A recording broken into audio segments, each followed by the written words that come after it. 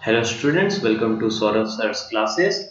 Today we are going to solve DSE 2014 question paper, that is Delhi School of Economics Entrance Examination. Here we will solve part 2, which consists of questions from 21 till end, that is question number 60. We have completed part 1 in our previous videos, so now we are going to start with part 2. So let us begin with our first sum, that is question number 21. So question 21 says limit n tends to infinity root over n with power 1 by n. Okay, so this n root n means n to the power 1 by n. So we need the value to this equation. So let us begin with our solution. Here we will have limit n tends to infinity n root n equal. So we can write this in form of e and log, using e and log. As you know, e of ln 1 is equal to 1. Here e and ln gets cancelled out and we are left with the value.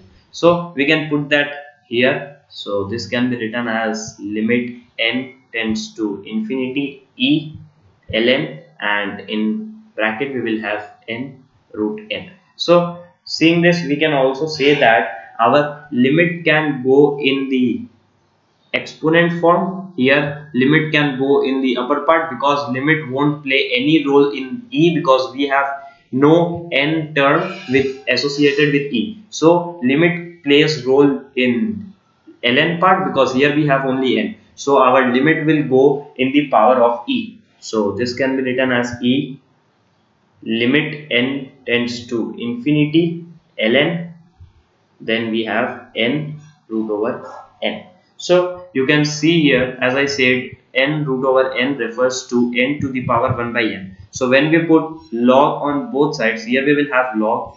So this will be written as 1 by n log n, because here we have 1 by n in the power, and as we know, log of a to the power b can be written as b log a. So that is what I applied here. Hence we will get 1 by n log n. So this can be replaced here. We will have limit n tends to infinity 1 by n ln n. So now we can apply L'Hospital's rule. You must be knowing about L'Hospital rule. So let me apply L'Hospital rule. Here we will have n tends to infinity. This part 1 by l ln. ln of n will be replaced by 1 by n square, and it will go on. We are applying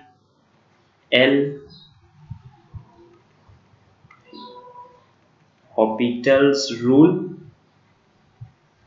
You can refer to our other videos for knowing this theory and directly applying it here. So we will get e to the power limit n tends to infinity 1 by n square. So if we consider only limit n tends to infinity 1 by n square and so on, we can see that when we replace n from infinity, we will get 1 by infinity and so on. So 1 by infinity will always give us a 0. Therefore, we are left with e to the power 0, which is equal to 1. Anything to the power 0 is always 1.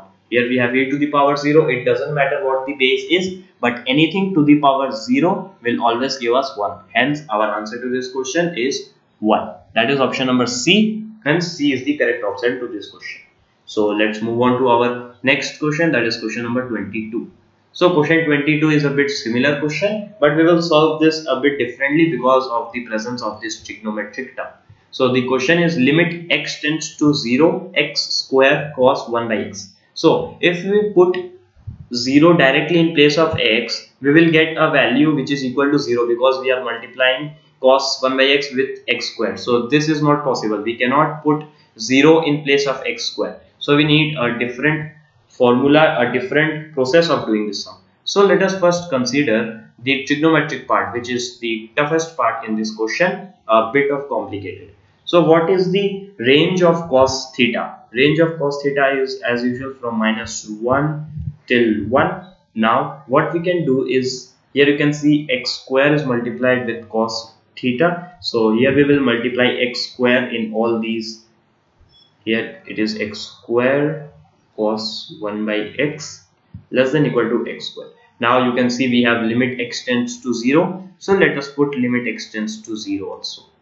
So this is x tends to 0 minus x square, limit x tends to 0, x square cos 1 by x less than equal to limit x tends to, okay, so this is 0 and not infinity. Here we have x square.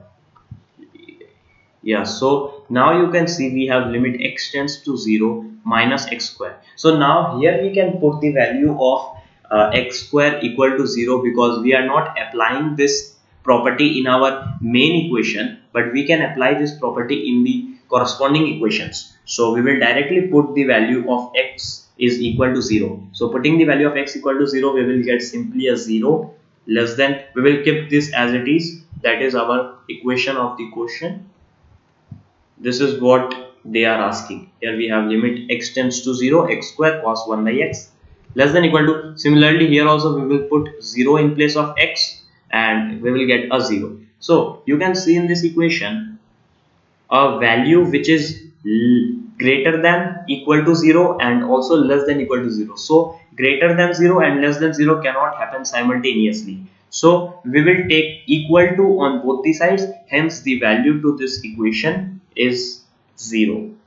X tends to 0, x square cos 1 by x will be equal to 0. So our answer will be 0. That is option number B. Hence option B is the correct answer to this question. So I will like to end this video here. You will find solutions to the further questions in our next videos.